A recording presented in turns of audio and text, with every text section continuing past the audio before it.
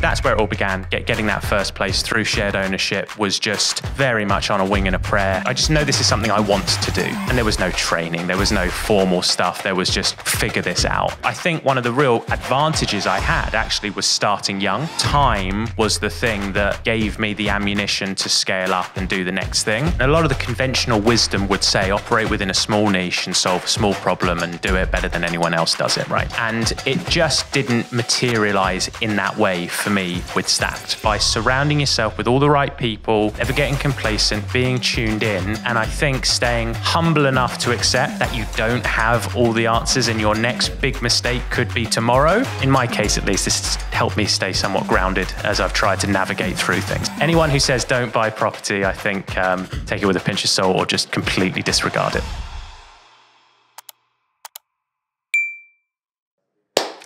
Hello everybody and welcome to another episode of Property People. Today I'm joined by Mr. Charlie Tarr. How are you today, Charlie? I'm good, Sam. Thanks for having me along. Thank you for coming. I really wanted to have this chat. I bumped into you not too long ago at the Brendan Quinn Central London Property Meet. It's an event that I frequent. And you were doing a presentation and I thought that it's very fitting for where we are in the marketplace. And in the zeitgeist of humanity. But just a quick intro before we jump into all that. You're a property investor in your own right, now a Proptech startup founder. There's a lot of talk in the market, in the world, about AI and technology and how that's kind of helping us. So I thought it would be a great idea for you to come and share all of that with us and a little bit about your background. But before we go into all that as well, who were you at school? What sort of person was Charlie at school? Did you enjoy school? Did you always think that you'd be a Proptech tool founder? Were you a straight A student at school? Were you kind of like, did you enjoy going to school? I was, and I did. Yeah? Yeah, and is the sort of concise way of answering that. I worked hard, certain things came somewhat naturally to me. And I enjoyed it a lot. I found it rewarding, you know. So yeah, it was a good fun time. And did you go off into higher education, A levels, university, that sort of thing? Yeah, I was at King's College in London, and I did a philosophy degree, which has had absolutely no bearing on anything I've done since. But I think it's all a bit of an exercise in learning how to think clearly, think effectively, and then be able to articulate that either through spoken word or in writing. And actually, that as a sort of universal skill set has been incredibly useful in business because I do like to take the approach of trying to reason a problem through, and particularly when things get challenging and stressful and unexpected stuff happens, having the ability to just kind of like take a breath, stay calm, wake up early one morning and write all of that out as to pros, cons, threats, analysis, you know, rational approach, I think quiets the self-doubt that creeps in a lot of the time and helps make sense of really complex, challenging situations. I think that is a good skill set. I do agree that kind of higher education, university does teach you is critical thinking, project planning, trying to weigh up arguments. And it sounds like even the philosophy degree, certainly on that level, did help you with where you are today in the analytical side of business. Yeah. I would say, although university for me was very little studying, actually. By the time I'd finished school, I'd done most of that stuff, acquired most of those skills. And actually, I was working, you know, full-time by 18, 19, and university was a bit of a sideshow. Right. So kind of agree and disagree in a way where up until 18, 19, very much so. But after that, I was ready to rock and roll and make some things happen in a business setting as well. And what were you doing for work at 18, 19? So I was working with a friend of mine who owns a big betting company in the UK, and he's gone on to be, you know, extremely successful in his own right.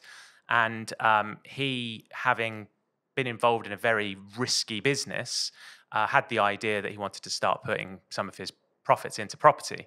And it was my job to find a way of deploying his funds into buying buildings and doing all that type of stuff. So it's a wonderful opportunity for me at 18, 19 to start doing that, learning the ropes and playing, you know, with someone else's money in a sense. And, you know, the more I got into it and saw his success, I just thought, well, this is something I've got to get into as well. So that was where the seeds started to kick off. Got it. Yeah, because property, one of my questions was going to be from philosophy to property. Why property? Why not stocks, shares? Why not crypto, or crypto might not have been around back when you started. But when did you start in property? So what year was that? Yeah, so I bought my first property in 2009, not far from here. Just after the crash. Exactly right. So I started university in 2008, and I was in these squalid halls of residence in Camberwell, and I thought, this is not the life for me.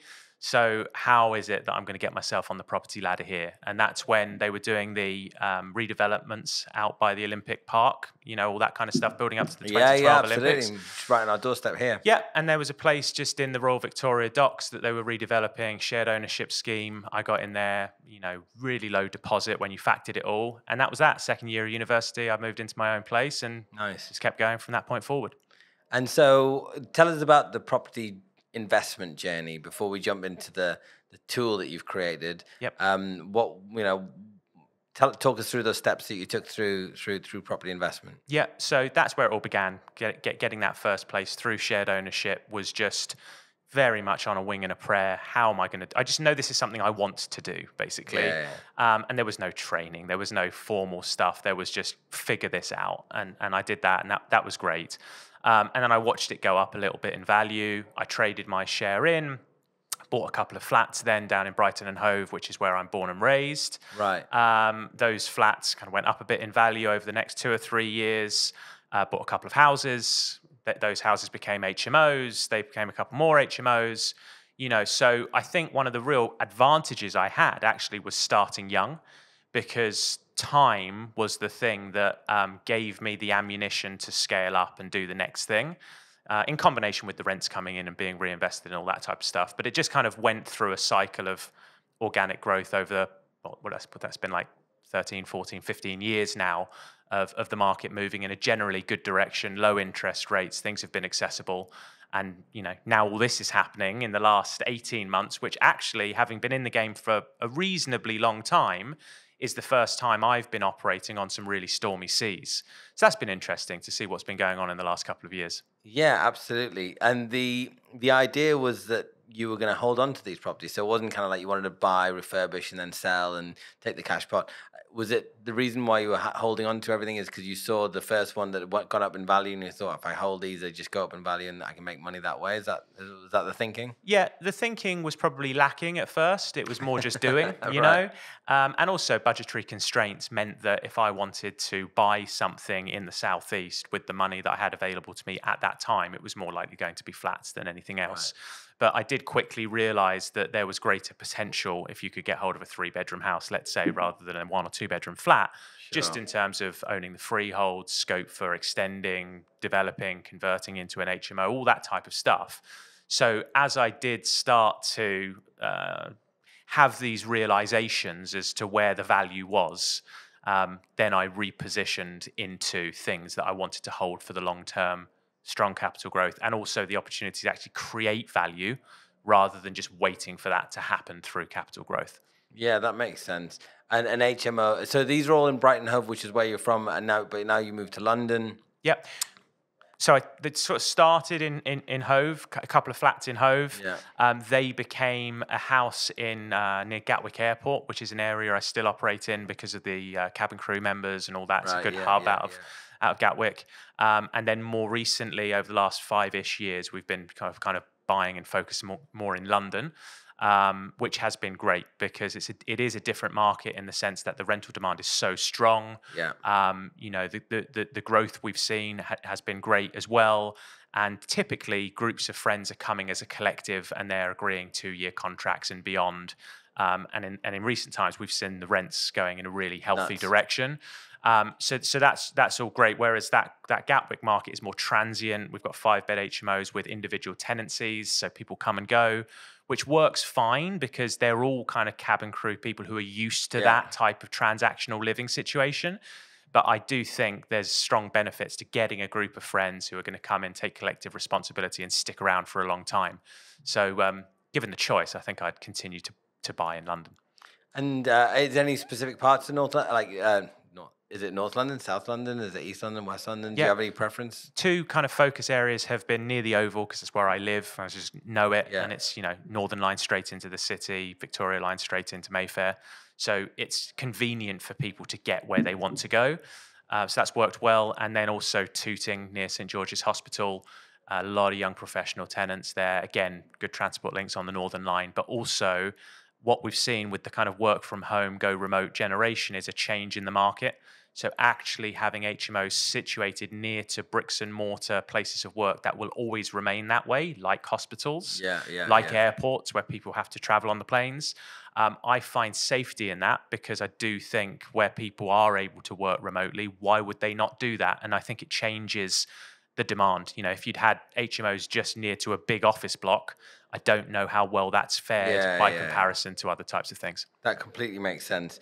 And with this sort of step-by-step growth, and a lot of people just want to grow bigger and buy more properties, yet you've decided to a certain extent, I don't know if you're still, how active you are, but I know that you've obviously launched your Proptech tool, which is called Stacked. So tell us why and how that came about, and what is Stacked? Yeah. So I think there were a couple of milestone points that probably led to that happening. One, having not been into technology or engineering or anything like that until kind of mid-20s, I actually did a crash 6-month course retraining as a software engineer, because I developed such an interest in it. And I saw how many industries were just being massively disrupted by technology. And I saw also that property was actually a very slow adopter by comparison to other industries that I was familiar with, like gambling, for example, where there were billions and billions of pounds being invested into taking on these online gambling platforms to the next level. So I guess I spotted an opportunity, but more than anything else, I developed a real passion and an interest. And whenever that happens, I've been inclined to follow it, because I think it leads to good places. So that happened. Then I did a property mastermind program in 2017 with Simon Zucci. And I invested quite a lot of money into doing that to try to level up and be operating in a bit more of a sophisticated way, I suppose. But the sheer volume of information coming at me was, and frankly, the challenges so many people had with absorbing that and actioning it, myself included, made me think there has to be a better way of doing this. And that's really when I had the idea for creating Stacked as a tool that could help people absorb and digest all these different creative strategies and fundraising techniques and put them into something that was very plug and play actionable, so that more people could meet with success, right? And create great quality housing that's so needed in this country. So that happened. And then my portfolio got to a point where the residual monthly was at a level where I had more options in terms of how I wanted to invest my time. And a combination of all that and how much I was loving it made me think, you know what, I'm really going to focus as much of my energy as possible into this now, because there's also a team in place running the property company that means I'm not as invested day to day as I need to be, which again is a lovely place to have reached. Absolutely. So the combination of all that probably led to Stacked becoming more of the, 90% of my time is focused on that these days. So with the it sounds like born out of necessity for yourself as well. It's like, I'm doing all these different things. I'm seeing all these other people struggling with it. Let me be the one that creates something where we can have a platform that, what is it? So break it down and actually Stack, kind of what sort of things can it do? Yeah. Well, you've hit the nail on the head, because we use it every day in our business to run our company, right? So we're very much we have solved our own problem. And as we continue to grow and scale, we continue to improve it in order to solve our own problem. But now that we do have a community of clients using it and customers using it, we are obviously gaining feedback all the time from those people in terms of the challenges they're facing, and developing the platform to respond to those as well. So Stacked is an all-in-one property investment platform. That is the kind of the headline that we consider to be our unique selling point. And the all-in-one is important because it does a lot of stuff. And there's so much technology nowadays, there's so many apps, that if you try and combine 10 different apps together to run a property company where none of them were ever designed to be used in a property setting, more general purpose, that does not scale well. And I have clients with big portfolios, £100 million plus, that have got 12 different systems on the go, growing teams, and it's just a tangled mess, frankly, that I'm now having to sort of unpack for them so that they can have something a bit more elegant. And I think often when people start out in property, it's such a stretch and a challenge getting the first 1 or 2 properties. You're not necessarily thinking about the long term 5, 10, 15 years from now. Yeah. But the chances are, if you're buying a property, you are still going to own it 25, 30 years down the track, Absolutely. if that's your view. So I think there's mileage in having a long-term business plan. So Stacked as an offering is a website, an app that you can go onto and add the address of a building that you want to buy. Yeah. At that point, we'll aggregate together loads of information from Google Maps, Energy Performance Certificate database, land registry, property data, loads of other places to help you do your due diligence. Like, give me 20 properties that have sold in the last 12 months on this road or within half a mile. That happens instantaneously on Stacked. So all that's designed to help people get a strong feel for what their GDV is going to be, what the rental demand is, et cetera, et cetera, et cetera. Then it comes time to stack the deal. So what strategy is it? Is it a single let, an HMO, a flip, serviced accommodation, a commercial building, a new build? Whatever it is, you can select your deal type and stack the deal rather than needing a very complex spreadsheet that everyone's got a different version of that leads to massive communication breakdowns between different parties. Yeah. So now you're clear on the building you're buying, you've done your DD, you've got your numbers clear, it's time to get it funded, right? And now obviously this is something that you'll understand firsthand because you do it day in, day out. And the way I think about this, and very interested to hear your contributions on this, I think about finance in 2 fields, really. One is public money. So that is bridging loans, development finance, mortgages. And then I think in terms of private money, which would be the equity piece after having raised, let's say, 75% from a first charge senior debt lender. And that happens in the form of producing a high-grade professional investor pack on Stacked and either sharing that with private investors, perhaps people with pension pots that they're looking to invest, or in the next few weeks publishing it so that it can be seen by a growing number of our private investor clients who may wish to fund that either individually or as a collective. And we're doing that in partnership with an equity crowdfunding platform. And we're working closely with some large pension companies that have got large groups of pension clients. So that's how you start to look at a project and say, okay, how can Stacked as a platform help you to raise 90 to 95% of that project cost, whilst, of course, still having some of your own skin in the game? Because I think that's important. And I think any lender or private investor would be wanting to know what risk you have in that project as well.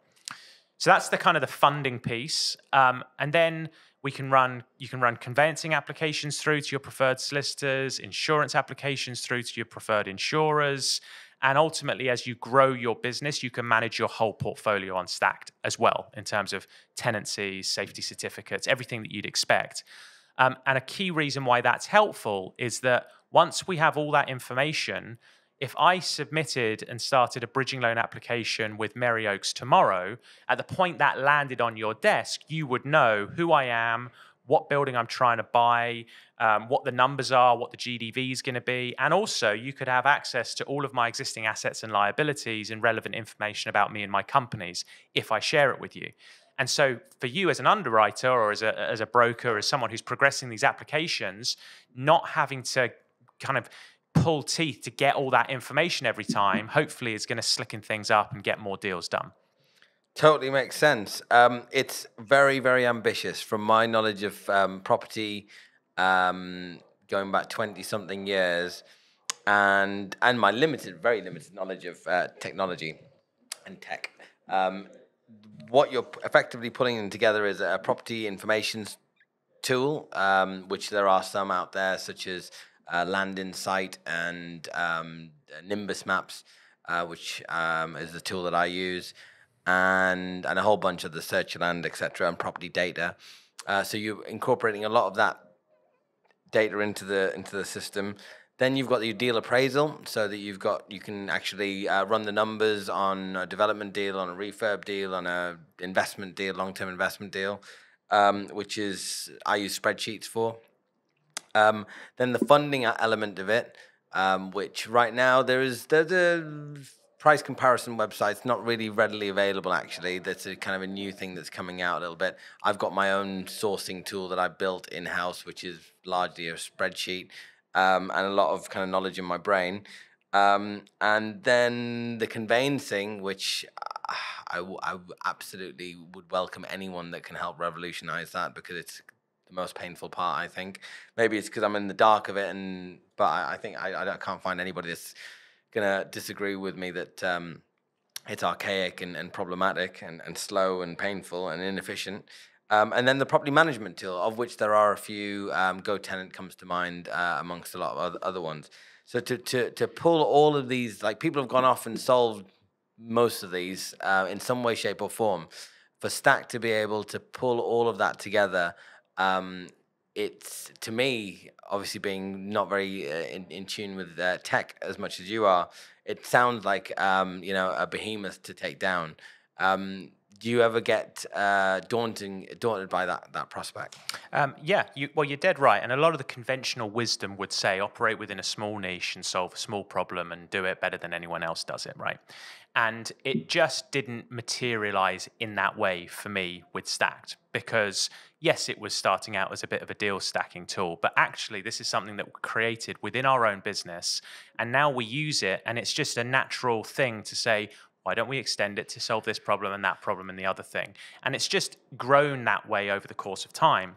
And I do think that there's actually merit in not having 10 different apps for 10 different things, all of which charge per user. So they compoundingly get more expensive as you scale up and your team grows. They don't talk to one another. They're all doing different things.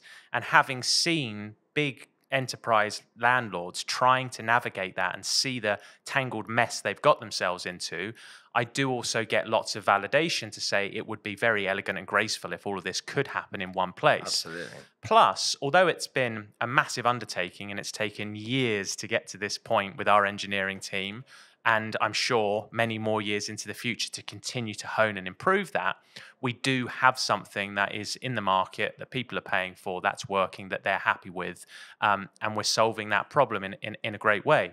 And what it also opens up is the possibility to try to gradually tackle this problem of historically 1 in 3 transactions just falling through completely. Yeah. And I think a big part of that is you've got, let's say, 8 different parties to a transaction when you consider the agent, buyer solicitor, seller solicitor, broker, lender, underwriter, all of these different people. And of course, there's email, there's letters going back and forth, there's different things all over the place. And the workflows that we have now on Stacked, now that we've got a conveyancing application running through to one of our legal partners, a funding application running through to one of our broker or lender partners, we've got the developer on board, obviously.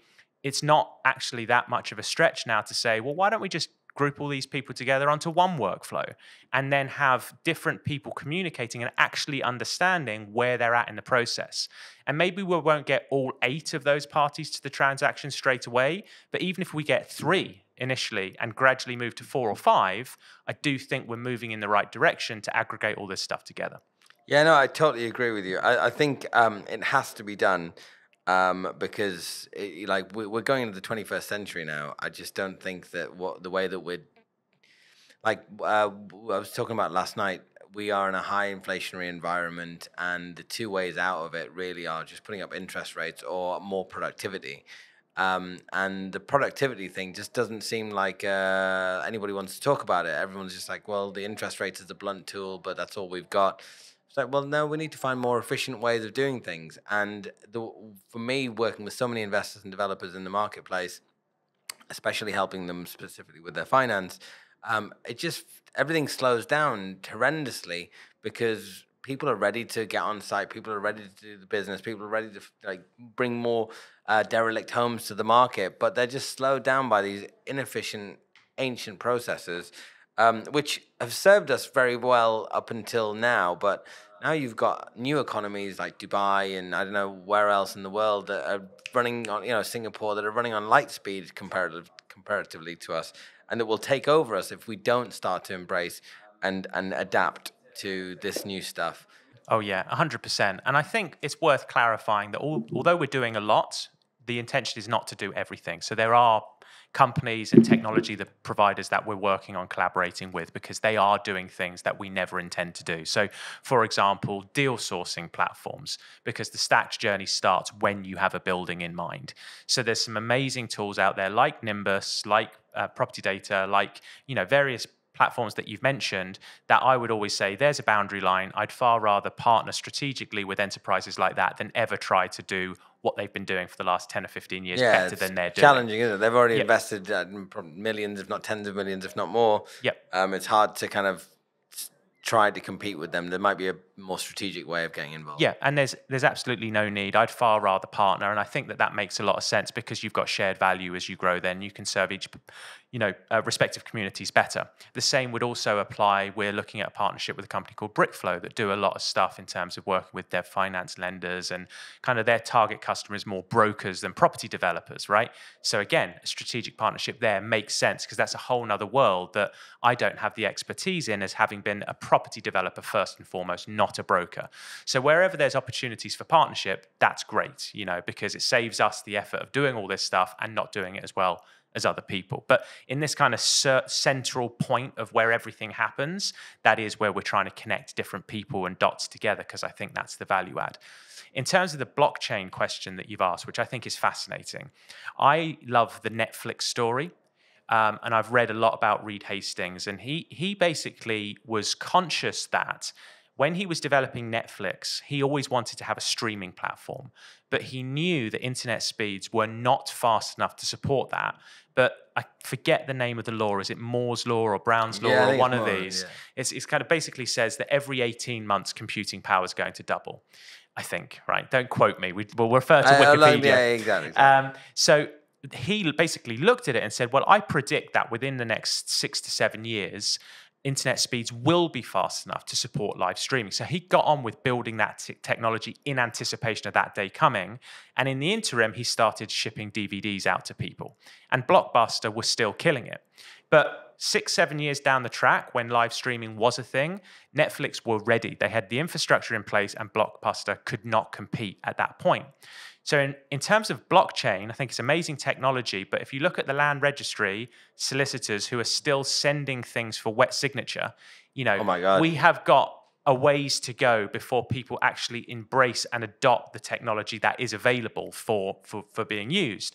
But when that time does inevitably come sooner or later, because of external pressures like being overtaken on the world stage, that type of thing, when actually LandReg embrace blockchain and say, I can transfer ownership of my property or part of my property to you in seconds without the need for intermediaries, even potentially, if it's done through the blockchain, that will be a massive, massive game changer. And lots of companies will then be scrabbling to create the technology to take advantage of that. And the hope is that by being in this Proptech space relatively early, like other players are in that space as well, we will benefit from being in the game when more and more opportunities present themselves. And I think the higher thing there is, if you look at young people now trying to get themselves onto the property ladder, arguably it's never been harder to come up with that deposit, justify the earnings ratio to get the mortgage that you need. Well, if we embrace the blockchain and I can buy 5% of a building in seconds without needing to spend thousands and thousands on different conveyancing processes, well, then I can put my 10 or 15 grand to work before I try to get 150 grand and never get there. And I think that will help a lot with a younger generation that, frankly, have got a very, very tall mountain to climb at the moment. Yeah, no, I couldn't agree more. And I hope that technology solves some of these problems. I think it will. I think... But then I think as well, sometimes you get Luddites or maybe an older generation, they're just stuck in their ways. They've been doing property conveyancing, for example, for many, many years in a particular way. And there is a reason why it's got to the way it is. There's probably some scars along the way. But is it that they need to potentially die out as a breed before we can really get mass adoption? I definitely think that there's something to be said for that, right? I actually read a really interesting article recently. I think it was in Harvard Business Review or something like that. And it was talking about how executive level people in companies, if they're between 50 and 65, let's say on the average, how incentivized are they to change the way in which they're operating when actually they may be looking more towards their own retirement than starting their career in business? And some people take that challenge on and they succeed with effort, but a lot of people aren't particularly invested or incentivized in doing so. But like you say, there will be another generation come through. Perhaps companies reach a certain point where they can hire younger people to come in with fresh energy and ideas, and Yeah, this is yeah. all normal to them. So I think that is already happening. We've had the internet for a long time now, but it's certainly, there's still a roadmap in front of us, I think. The interesting thing is, I actually I've been onboarded on Stacked, and I've got a client also using it. So it's already being adopted, and I think that it definitely what do they say, one small step, one giant leap. So I think we're kind of moving in the right direction. For anybody that's looking to build a prop tech tool or company, I mean, you said you've taken years to get to the stage. Can you give us an idea of what are those steps? You know, if somebody else had an idea, if I want to create this technology tool, how would you best advise them to take those steps towards kind of creating something? Yeah, that is a great question. And I think that my answer would probably be more interesting perhaps in a couple of years' time once I've met with more success than I have currently. But I do think I'm on the right track, hopefully. So I would say that there are far easier ways to make money than to try to start a prop tech business or a technology company of any description, startup or otherwise, because it takes everything that you have. And you have to absolutely love what you're doing. To slog and slog and slog for years on end without massive reward, you only do that if you really believe and love what you're doing, right? And I do. And it's also solving a real world problem in a business that I have that does make money each month. So that helps enormously. I think the other thing that I would say is I actually wrote the majority of the code myself for Stacked. Wow. So in that respect, there was not a communication breakdown between me as a business person and Mr. Technology person. And that often is where there's communication breakdowns in terms of translating a real world problem into a technical solution. It can be really, really hard, especially if the two people don't understand or communicate effectively. So do you have a skill set that you can apply to speak business and technology as well? Because if you do, I would say that will give you a bit of an advantage. If you don't, you've got to think about finding the right people, hiring them, trusting them, communicating effectively. And I've seen big IT projects go wrong because people don't understand what they're getting themselves into. Yeah. So have good people around you if you're not technically minded, I would suggest. I think you have to solve an actual real world problem. You know, there's a lot of tech for tech's sake. And unless you're solving a genuine business challenge, I'm not sure you're ever going to get anything off the ground. And then what also becomes really interesting, and this is something that I'm navigating at the moment, is my property investment company, it makes money each month. It's a conservative business that I've built over the long term, and I've invested capital, and the rents are greater than the expenses are each month. In the tech land, it's all about raising massive amounts of money in order to move as fast as possible, capture market share, and in a lot of cases, worry about making a profit later. And in a lot of cases, never actually making a profit. And there are household names that have been operating for years that still aren't profitable because it's all about growth, growth, growth, and capturing market share. And I have actually struggled somewhat to decide what is the best way forward here. And I've had people offer to invest money into Stacked, and thus far, I've halted and I've been hesitant, and I've self-funded the whole thing myself. Now, maybe the time is actually ripe for that if they're the right people, culturally aligned in terms of values, and it can help it go to the next level. But although that's the prevailing wisdom, I would question the soundness of it. And so if you're a tech founder and you're kind of navigate all of this stuff, you know, just think carefully about your options rather than necessarily conforming to what is considered to be the only way of operating. All makes sense. When you're building these tools as well, I remember that it was shortly after, it was probably about 2015, I was hearing all of these different tech tools. All of them were trying to create a community off the back of, I think, the social media, social chain of Facebook and etc., which obviously has its huge benefits. And is that something that you also would like to create? Is that part of the whole kind of Stacked ethos, is there a community element to it?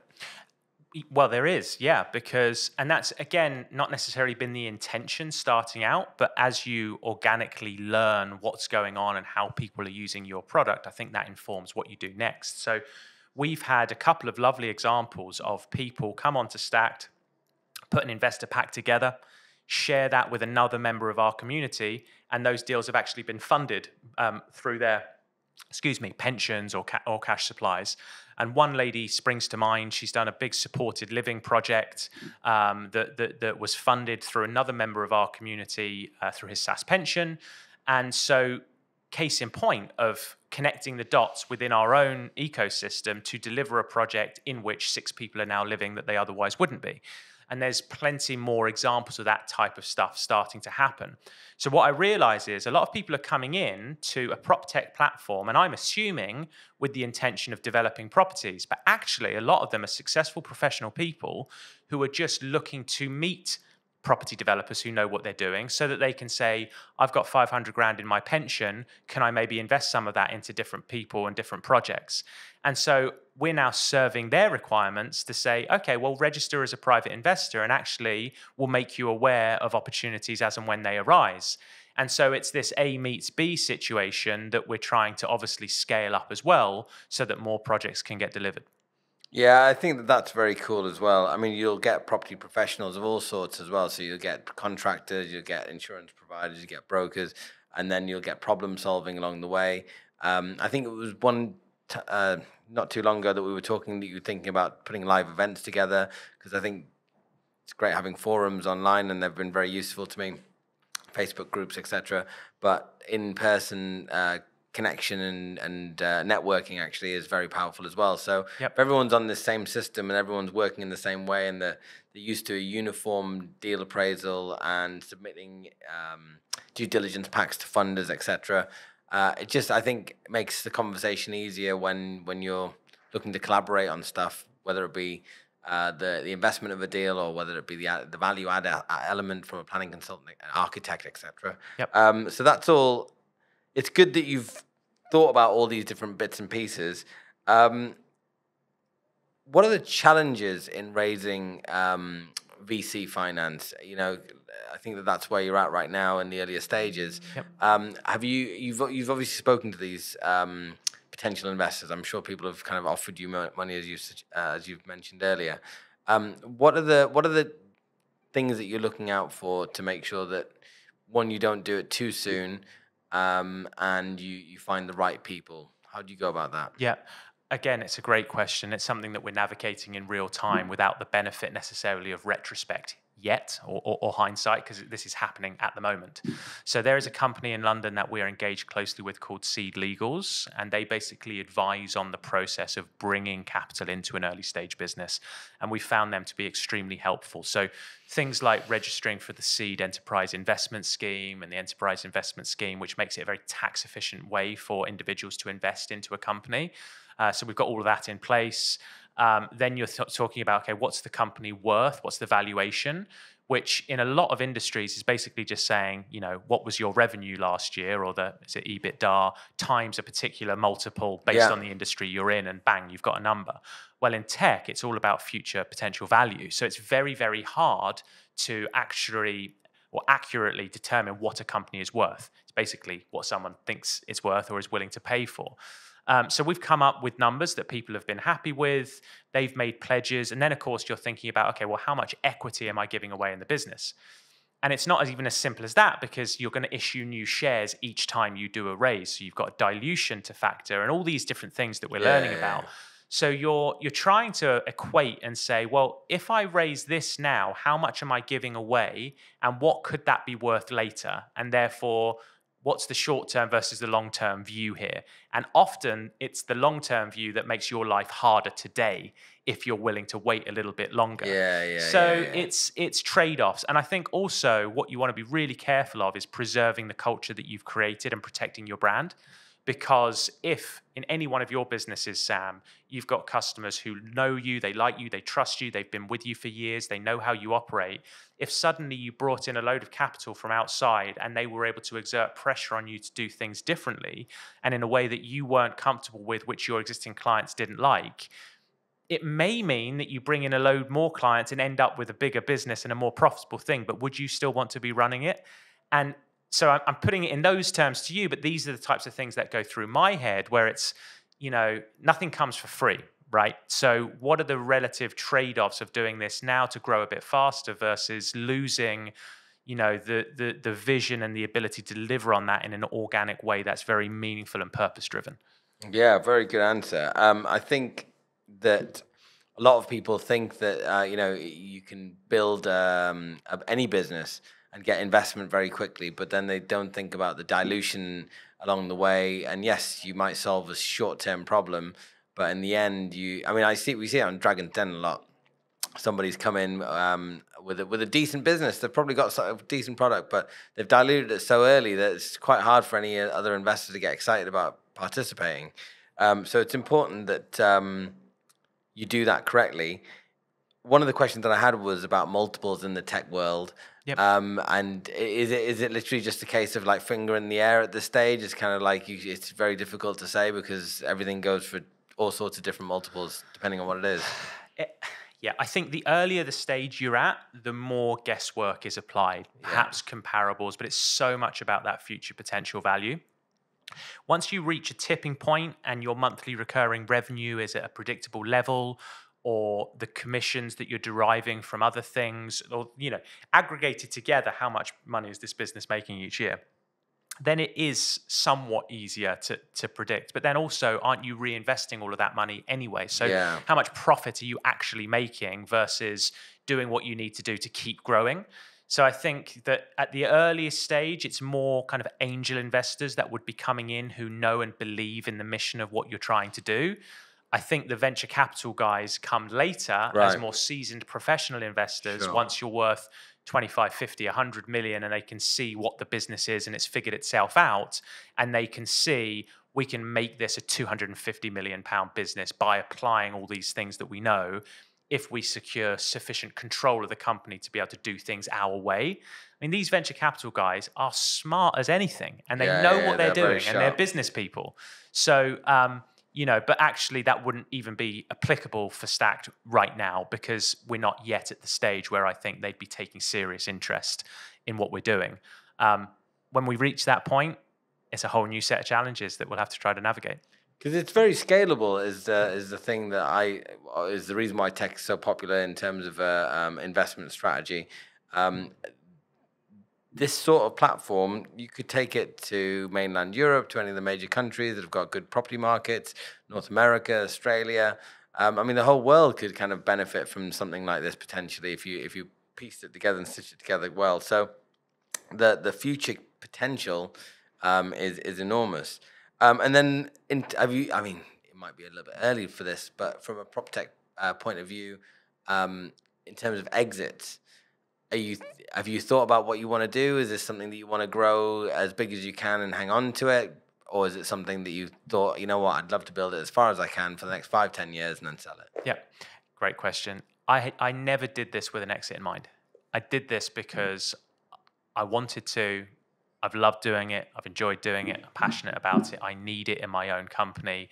This was not a transactional thing that I thought, I'll do this, make it worth X and get out at that time. I did get some very sound advice from a mentor of mine, though, who said, even if it's never, ever your intention to exit and you don't think at this point in time you'd ever want to, build the business so that you can sell it in the future if you want to. Put the right systems in place. Do all that. Because the thing is that Sam today is not necessarily the same Sam 5 years from now when your life circumstances have changed. Maybe you love what you're doing now, but you're a bit burned out or jaded by it then. You don't want to be locked in and stuck somewhere. So in my case, I'm not thinking about exit at the moment. I'm loving the journey that I'm on. I'm loving seeing the growth and fulfilling the potential of the whole thing. But we are putting systems in place that would allow for the best possible exit at unknown point in the future. And I think that comes down to fairly simple conservative business principles, which is that can we create a profitable business that makes more money each month and each year than it spends? Hard in the tech world when everyone's spending like crazy, a little bit less so at the moment with the market being what it is and capital a little bit harder to get your hands on. But, I think if you build a sound business that works, you're always going to have options. And the model is typically a subscription model, so users will pay monthly. What's the ideal client profile for Stack? Who's the target audience? Yeah, I'll be really honest in saying that we're still figuring that out. I think we're still figuring out a lot of things about the business. But then I think that hopefully is one of the strengths of our company is that we're open-minded to accept that we're still learning all the time. So I think that there's two types of client that we have. One are people starting out, and another is people who are already at a certain level where they've got a portfolio and they're a bit more sophisticated and they're doing bigger deals. Now, anyone who's involved in doing bigger deals, commercial in nature, they're really interesting to us because those types of projects are more likely to be qualifying for SaaS pension investment. Yeah. And therefore it opens up a whole new raft of opportunities for funding with our partners that we have. And also the loan sizes are going to be bigger. And so to be really transparent, although people pay a subscription to use Stacked, if they secure funding, our intention is to monetize that in a fair and reasonable way that gets transparently communicated to everyone before they get into it. So we have the opportunity to help people get funded and then get paid for doing so as well. So in a way, the bigger the loan sizes are that close, the more opportunity there is for us to monetize on the funding, public, private, and through the various other third-party applications that take place as well. For people who are starting out, that's a very addressable market in the sense that we've got good partnerships with some of the biggest training companies in the UK. And there's a lot of people in those environments who do have intentions of doing their first few buy-to-lets over the next 2 to 3 years. So I think that what we probably need to do is find a way of catering to each of those two segments. Yeah, sure. We're probably not doing it as effectively as we could do right now. So that's something that we're really kind of exploring and trying to figure out and do as best we can. But that is where I think it sort of is going. And that they're the two segments that we're wanting to stay tuned into. And I wouldn't, it wouldn't be 2023 if we weren't talking about technology and I didn't mention AI. Yep. What is your take on AI and how can you incorporate AI technology as far as we know, what we know of it into Stacked? Yep, it's a fascinating subject area, isn't it? And it's amazing what's happening. One thing that I would say about AI that I don't like about the way that it's being perceived and the public conversation is unfolding is I think there's a lot of fear associated with it. There's a lot of embrace it today or you're going to be completely wiped out tomorrow. And I don't think that's the reality. I think that's a massive over-exaggeration in the majority of cases. And wouldn't it be a shame to miss out on the excitement of seeing what this thing is and how it evolves because you're fearful of how it's going to impact you? As with any technology throughout history, if you're willing to embrace it, adapt to it, utilize it, incorporate it, be an early adopter, then I'm sure it's going to work to your advantage, particularly because most people aren't that embracing of change. And a lot of people are going to get kind of left behind, but it's not going to happen today, tomorrow, or next week. It's going to be a gradual thing over the course of the next few years. So if you're tuned in and willing to adopt it, then I think, you're in great shape. At the present time, we haven't incorporated a great deal of AI into the Stack platform. We've incorporated a great deal of automation, which is, not to conflate terms, but you can already do a lot of things in the click of a button that would otherwise have taken you ages previously. So, AI is a bit of a glorified term that seems to encompass everything that technology does now, and that's not the case. But yes, I think as we evolve, we definitely will incorporate it into the platform, embrace those trends. But it's at such an early stage that I don't really know that any of us have a clear view of where that's taking us just yet. The conversation that I was having last night at this event, because it came up, and the developers and investors in the room were pretty much saying that they're using it for due diligence.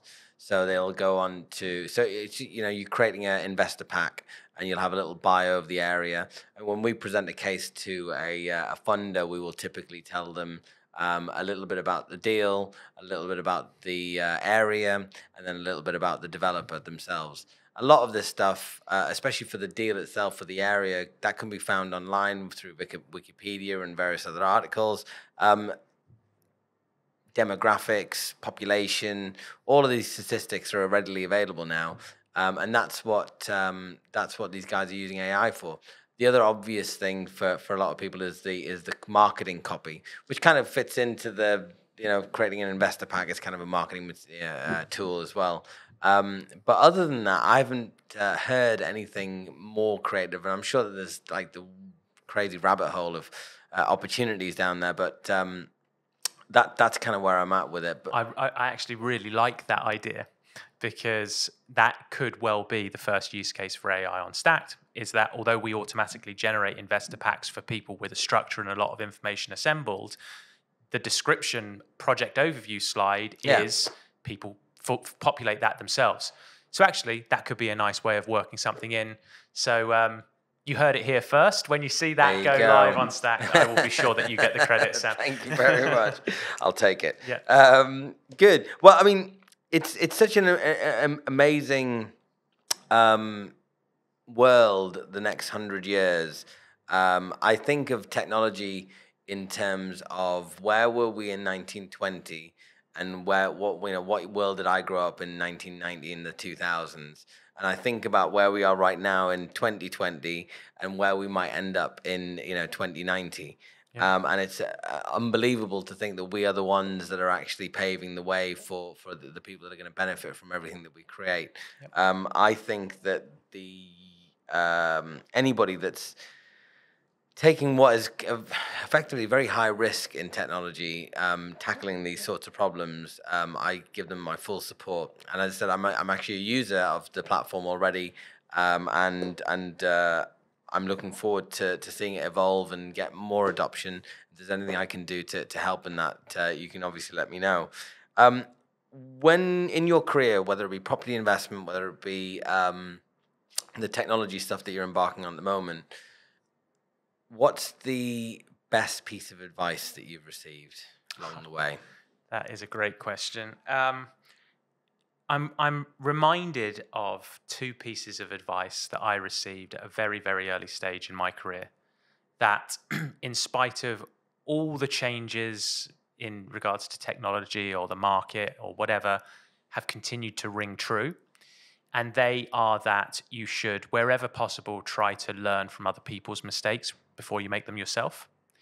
And that everyone makes mistakes, but only a fool makes the same one twice. And they've always stayed with me, because I think that whatever you're trying to do, it's continuous learning, right? And actually, by surrounding yourself with all the right people, never getting complacent, being tuned in, and I think staying humble enough to accept that you don't have all the answers and your next big mistake could be tomorrow, then I think that in my case at least, this helped me stay somewhat grounded as I've tried to navigate through things. And what's the worst piece of advice that you've ever received? That is a great question. I don't know, because I probably threw it away straight away. I remember buying my first flat and meeting with this is actually very interesting. So I'd recently split up from a girlfriend at that time that I'd been with for a few years. And she left me and I was still in love with her, right? And that's just how it goes sometimes. That's how it goes sometimes. And so anyway, I remember getting the news that I'd exchanged on this flat in East London. And let me tell you, I was so happy. I was ecstatic about that. And although she'd left me and she didn't want to hear from me anymore, she was the one person I wanted to call and share this news with, right? Because I guess she was kind of my person at that time. And I did. And she said, "Why on earth did you do that? You're not supposed to have a mortgage."